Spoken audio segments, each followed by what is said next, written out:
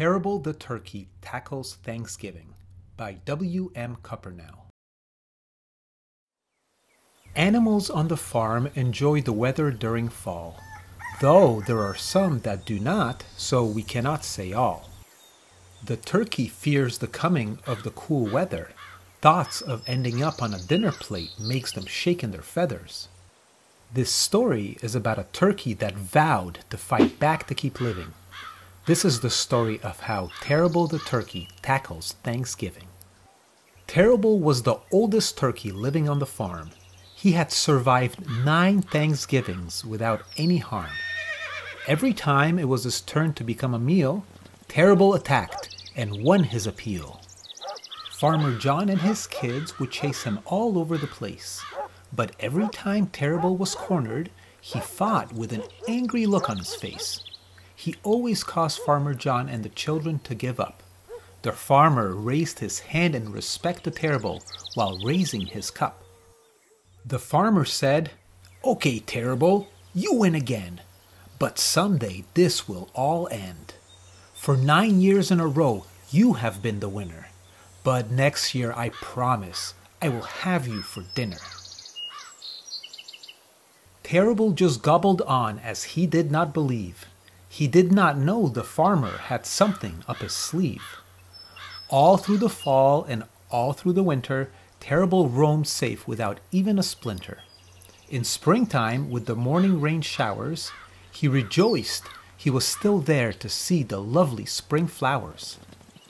In the hot summer months, he gobbled happily by the farm lake. Though the hot sun made him wonder, is this what it feels like to bake? He had a carefree summer, though fall time loomed in the distance. Terrible started to plan this year's resistance. All through September, October, and early November, he was left alone by the farmer's family members. They cooped up all the other turkeys but left him alone. Freely and proudly, Terrible did roam. Terrible felt at last he was fully free. But, like some things in life, this was not meant to be. For Farmer John was beginning to launch his plan. He was determined to show Terrible he was the man. While Terrible was becoming ever wiser with age, he suddenly awoke to discover he had been put in a cage. The farmer had put sleep pills into his cracked corn. This year the farmer needed to win, because Terrible was in his side a big thorn. Terrible was no longer free. In his cage he felt cramped. But he had not given up on being the Thanksgiving champ. He knew the farmer liked his turkey always nice and so fresh. He had nearly 2 weeks for his plan to mesh. Terrible knew he faced the hatchet on Thanksgiving Eve, so he vowed to make this Thanksgiving hard to believe. For 2 weeks straight, Terrible was fed lots of food to make him grow plump. The farmer readied his hatchet he had placed on the stump. Farmer John smiled, knowing after 10 years he had won. He was finally going to have Terrible for Thanksgiving with gravy by the ton. Finally arrived the wondrous day, the farmer bragging to all, "Today, old Terrible the turkey will be going away." Terrible was ready as the farmer with a hatchet entered the barn. He was going to go through the farmer like a needle goes through yarn. Terrible had seen his fair share of football games, and he liked how the players tackled. He wanted to do the same. He heard the farmer's boots as to his cage he did come. He readied his stand thinking, this will be fun. He could see the axe shine thinking, wow, this is sharp. He pictured himself as an angel playing his harp. Terrible pictured the hatchet like a ball he could spike.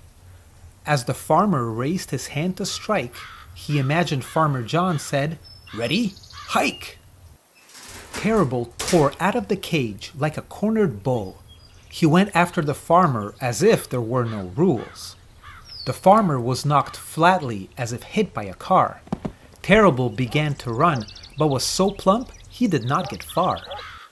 The farmer went back to his house to get his gun. He was so angry he fumed about what was to come. Farmer John yelled, "That's it! Terrible attacked me and got mud all over my suspenders. I am going to shoot him now, and I will never surrender." As Terrible was too plump to run, he hid behind a big tree. The farmer searched all day, but Terrible's hiding place he did not see. The farmer cried, not finding Terrible. He felt the sting of defeat. He had to go to the market to buy a frozen turkey on Thanksgiving to eat. But Terrible was not done. He wanted to put an end to it all. On Thanksgiving Day, Terrible planned to come call. The very next day, the Thanksgiving holiday, Terrible waited until the family sat down to dinner. He wanted to show them all the turkey would be the winner. Every year, the farmer's family would watch football while eating their meal. And just like last year, this year was the same deal. He could hear the family talking and cheering on their team. So, Terrible planned to tackle the feast like a bad dream. Terrible rang the doorbell and heard Farmer John groan as the other team did score. Oh, no. Reluctantly, he got up and shuffled to the door. When the farmer saw it was Terrible, he froze in his place. His jaw fell open and he had a frightened look on his face. Like a football player seeking the quarterback to sack, the farmer ducked luckily as Terrible attacked. He missed the farmer, but went right for the feast.